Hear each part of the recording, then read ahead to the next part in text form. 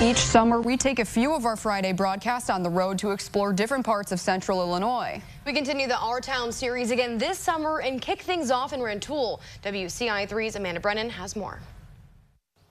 It's a close family. I know a lot of people, and it's just a warm, welcoming community. But to get a grasp on what makes Rantoul what it is today, we have to go back to the beginning. Much of that starts with the Illinois Central Railroad and Chanute Air Force Base. It put Rantoul on the map, and it made also Rantoul the #1 employer in Champaign County.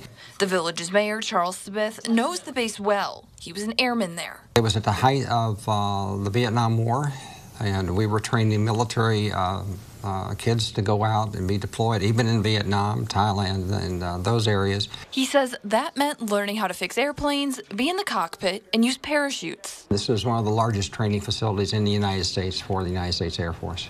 But why was it in central Illinois?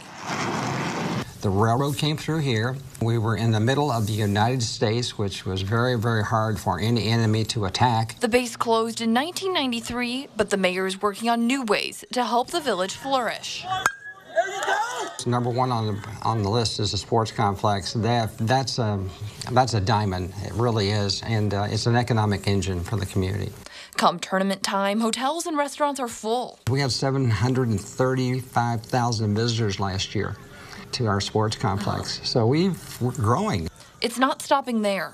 We're in negotiations with the University of Illinois right now for the Illinois Connective Autonomous Track. He says it would test self-driving cars and research new technology. It's going to help them develop new ways to energize electric vehicles from road surfaces. Plus, Smith says it would bring even more jobs and people to the community. And we're anticipating some growth in housing and residential, up to 7,000 people. Reporting in Our Town Rantoul, Amanda Brennan, WCIA 3, your local news leader.